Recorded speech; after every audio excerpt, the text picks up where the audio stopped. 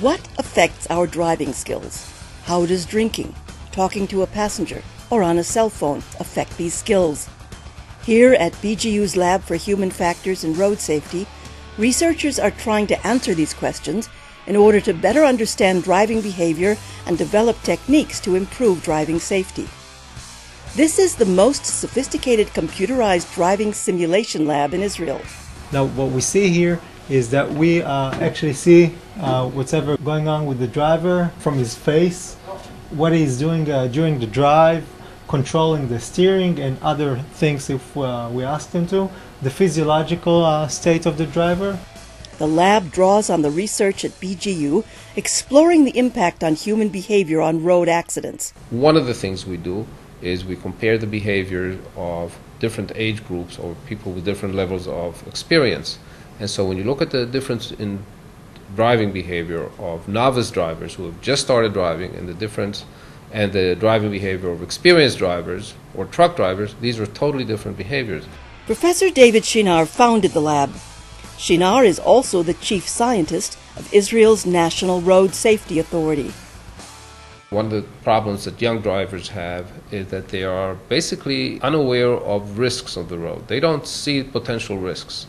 Experienced drivers do, and so we create situations that have inherent risks in them, and we try to train drivers to be cued to these. In addition, we get physiological recordings of the driver's stress level, so we can see if some situations are more stressful than others. We can also measure alertness physiologically, and we also check drivers' subjective responses to the situation.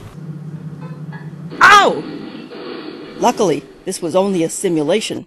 What we hope to achieve is to get the driver as much as feeling as he is driving his own car. So the way to do that is that we leave him alone in the simulation room, what we saw before, and this way he is separated. He cannot talk with us unless we ask him to talk with us. There's nothing under the hood or the trunk of this 2008 luxury Cadillac except computers. General Motors donated this STS sedan to BGU without a motor so it could be hooked up to the computerized driving simulation lab.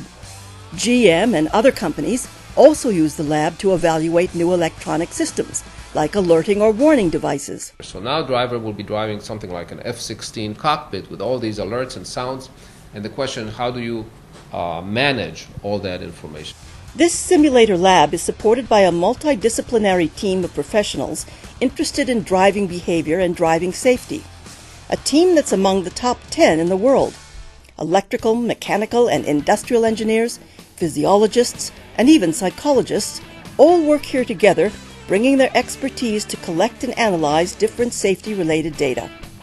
So how do you get a Cadillac through the door of a university lab? With ingenuity, tenacity, and lots of manpower.